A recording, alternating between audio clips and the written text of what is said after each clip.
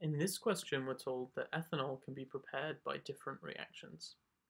And we've been asked which reaction has the lowest atom economy.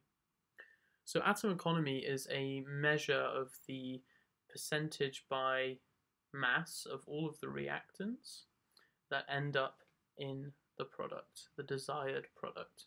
So in this case, ethanol is our desired product. So we need to look at each of these reactions and we need to figure out which one has the lowest percentage of atomic mass in the desired product. So first of all, B catches my eye because we only have one product, and the only product here is ethanol.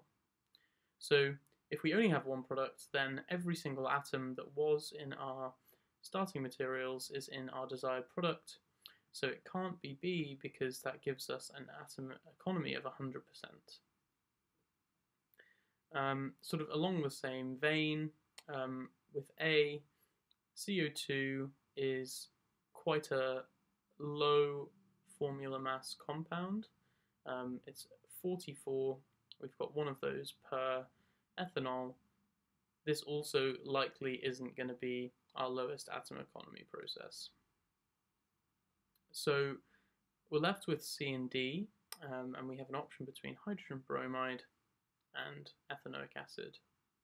And a really good thing to look out for with atom economy questions is having a side product, a product that isn't your desired product, that has a halogen in it or a halide, because they tend to be quite high atomic mass. So bromine 79.9, iodine is even heavier, and often if you have one of those atoms ending up not in your desired product, it can really lower the atom economy of the process. So the answer to this one is C. And obviously we haven't really worked through the atom economy of each answer here, but this is a 1-mark multiple choice question. We shouldn't be using our equations. We shouldn't be adding up the formula mass of every single compound in this question to double check which one it is.